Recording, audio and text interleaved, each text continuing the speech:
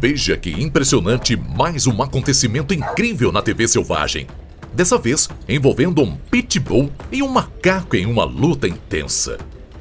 Mas como esses dois animais chegaram nesse confronto? E quem sairá vitorioso de mais um duelo selvagem assustador? Essa é uma das raças de cachorro mais temidas do nosso planeta. E ela é conhecida por ser extremamente destemida e parruda. O Pitbull. E mesmo com um histórico tão assustador, esse animal é conhecido por ser extremamente leal, gentis e pacientes. Mas isso é aplicado apenas aos membros de sua família.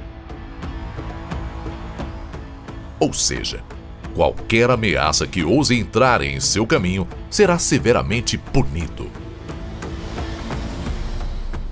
E dessa vez, esse cão de guarda acabou tendo que enfrentar um perigo um tanto diferente do seu normal: um macaco. E já vemos esse cachorro encarando esse macaco em cima da parede.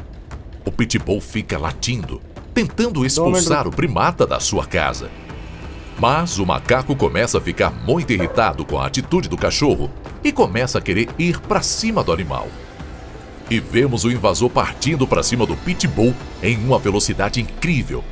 Mas, graças aos reflexos do pitbull, ele consegue escapar das garras do macaco por pouco. Esse foi realmente um acontecimento incrível que tivemos a sorte de ter sido registrado.